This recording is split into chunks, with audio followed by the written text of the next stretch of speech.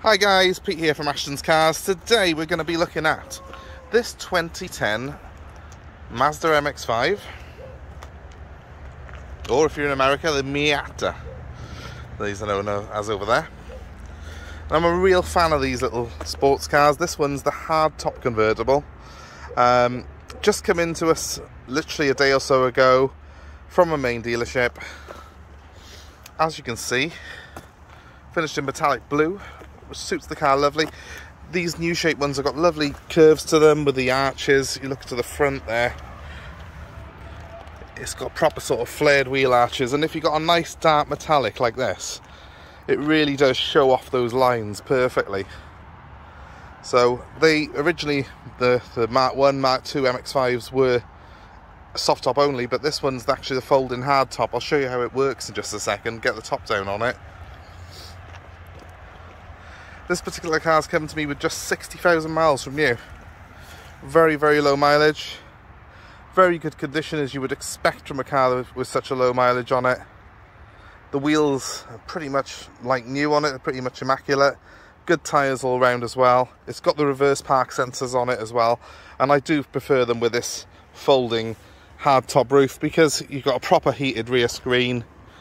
It looks nice as well. It's got a nice curvaceous sort of look to it, the roof.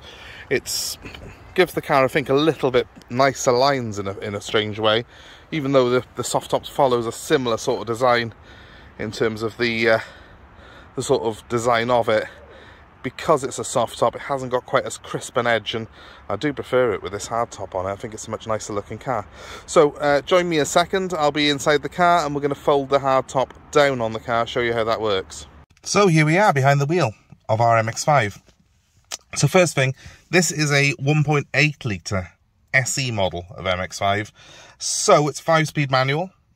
Nice conventional layout. It's got the cloth seats inside it. But it has got, you know, a nice sort of feel inside. They've got a good quality sort of dash and layout to them. Typically Mazda. Being Mazda, being Japanese, very, very reliable. I've never ever had an MX5 give me any real problems to speak of. Let's just start the car up. Let's give it a quick start up and show you then how the roof comes down on it. So, nice simple startup sequence. The thing I love about these cars is they're pretty basic, they're pretty simple. It's a normal key, it's got a normal handbrake, and it's got a normal 5-speed manual gearbox.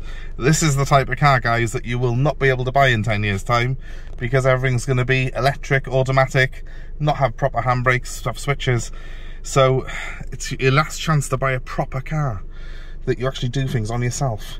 But that said, it's got things like multi-function wheel, it's got a few mod cons in it, but most things are manual, even down to the fact that you haven't got auto lights, you've just got a manual on and off switch. And I like that, because I'm more than capable of knowing if it's dark or not, just by looking out the windows. Okay, so first thing to do is, let's press the button by here, and we flip that back. That's the only manual thing you have got to do for the roof, because the rest of it is done off these switches on the dashboard. So press that one there, the windows drop, the boot flips open with a little cover behind it, and the roof goes back in 2 pieces. It's simple, it's fast, that glides back in place, and hey presto, that beep tells me that it's finished its sequence. So let's have a look outside again. So here we are back outside, roof down. You really start to appreciate the MX5. It's got classic roadster lines, long bonnet, short tail, nice sweeping sort of rear to it.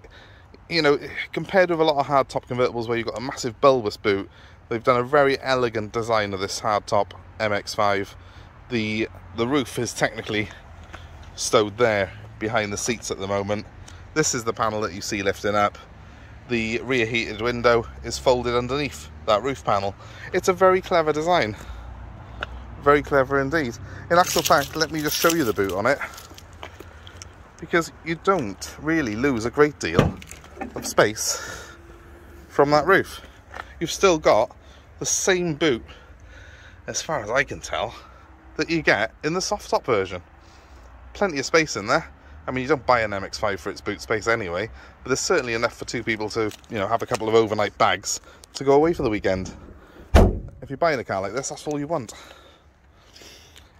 Also, note that it has got the twin tailpipes on the back. That's something I do like on these. Just gives the car a nice proportion, I think, and you know, it just finishes it off really.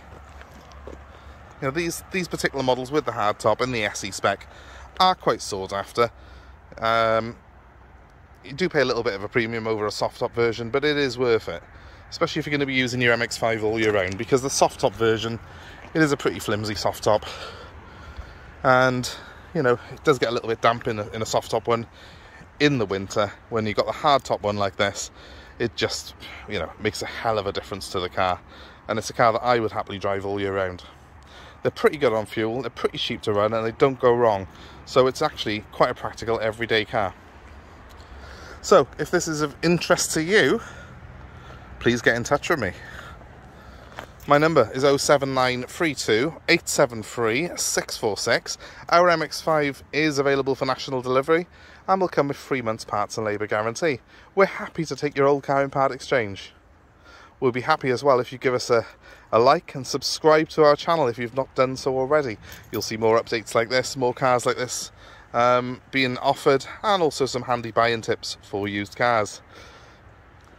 That number one more time, 07932 873 646. Please don't forget to give us a like. Please comment below as well. Let us know your own buying experiences with MX-5s.